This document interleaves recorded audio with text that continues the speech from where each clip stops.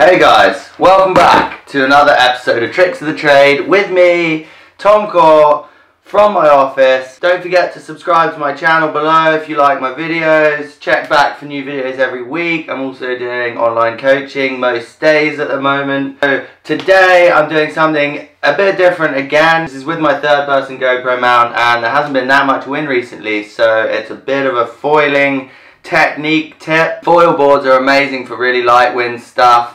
And one of the main things to learn when you start foiling is the roll tack. So I went out yesterday, I had my third person cam on and busted a roll tack. It's not the best clip and there's a bit of water on the lens. However, for the purposes of this tutorial, let's get stuck in to the upwind roll tack on a foil board.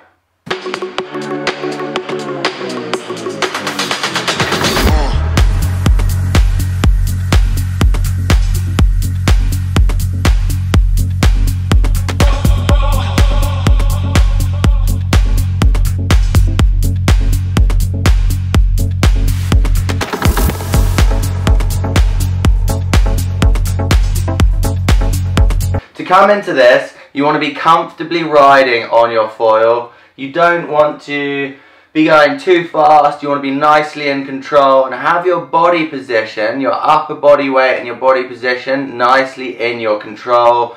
Upper body weight's really important. You don't want to be leaning forward too much, too crunched as you go into this. You want to kind of open up and really have your body weight vertical over the board.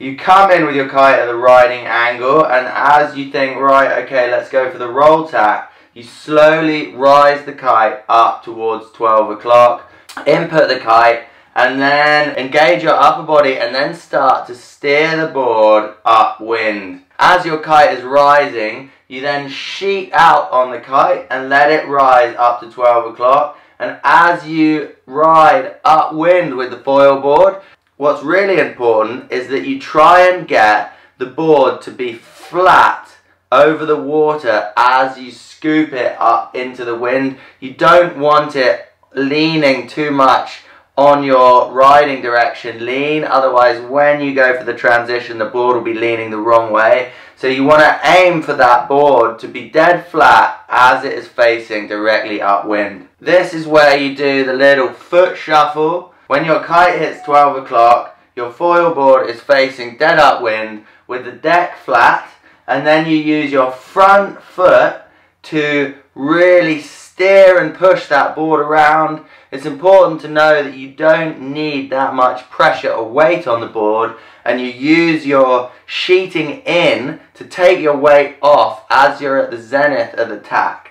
And then you use your front foot to push the nose of the board round past the upwind mark so that the foil glides around into the opposite direction. As you use the front foot to push it round, you bring your back foot up to now being your front foot. You then replace your back foot with what was your front foot. Try and land your back foot directly over the mast of the foil and your feet in the center of the board as much as possible.